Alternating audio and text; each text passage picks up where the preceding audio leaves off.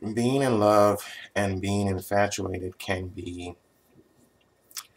confusing. It can be really easy to confuse the two. You know that you're in love when you truly feel like you can see a future with that person. So when you sit back and project and you look at yourself down the road, do you see her with you? Do you see her in that picture? Or is it me, me, or me and someone else? So that's a good exercise you need to do. When you sit back and you project, you look at yourself, or you think of yourself 5, 10 years down the road. Do you see her with you in that picture, or do you feel her presence in that picture? Do you, or do you just sense it as more of you going at it alone, possibly with someone else? That's one of the best ways to tell if you're in love or infatuated. If you see her with you, feel her with you, then there's a good chance you're in love with her and not infatuated.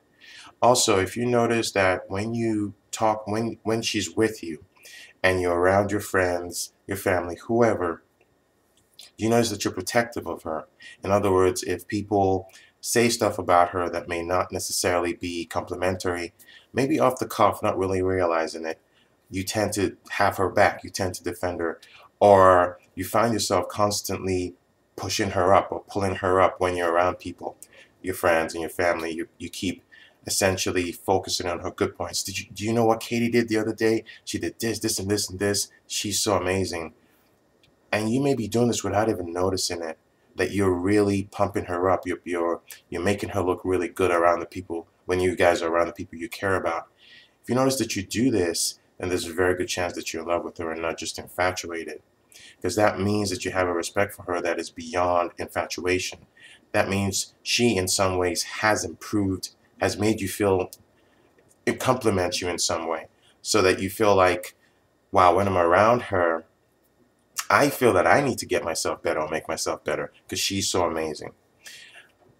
Another way that you can tell that you're in love with her and not just infatuated is if you notice that you tend to really put certain things on hold that you otherwise would have done in normal circumstances. When you're with someone who you're just infatuated with, initially, all right, you guys will do stuff together and maybe you sacrifice certain excursions or certain deeds, but after a while you get into the relationship and you stop sacrificing so much.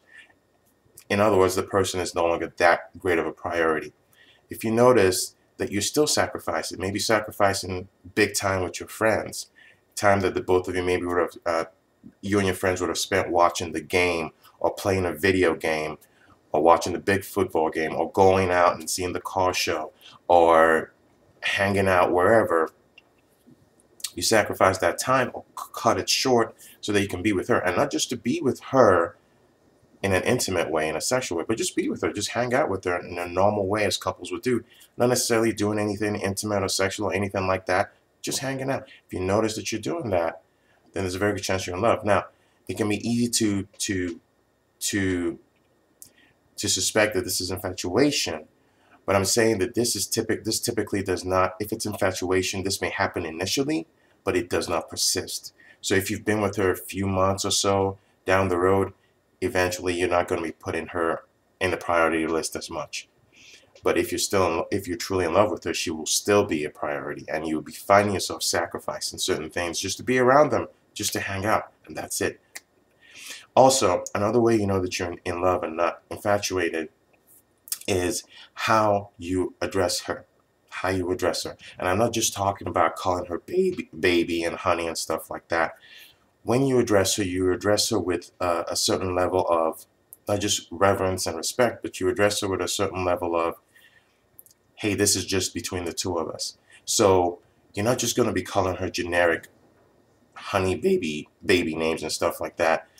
You will find yourself sharing stuff with her that just the both of you would know about. So for example, maybe the both of you are out and about and something happens and you go, this reminds me of you, and you call her a particular name based upon what happened, what you guys just saw. And she starts laughing because it's an inside joke between the two of you.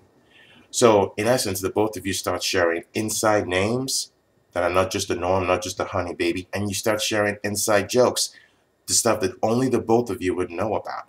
when you start experiencing those intimate moments together, when you're out and about, or hell, even together in private, and you start laughing about that stuff, because only the both of you would know about that.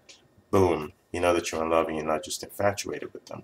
Because now they've gotten to a place where you feel this level of comfort with them that you can share these intimate moments.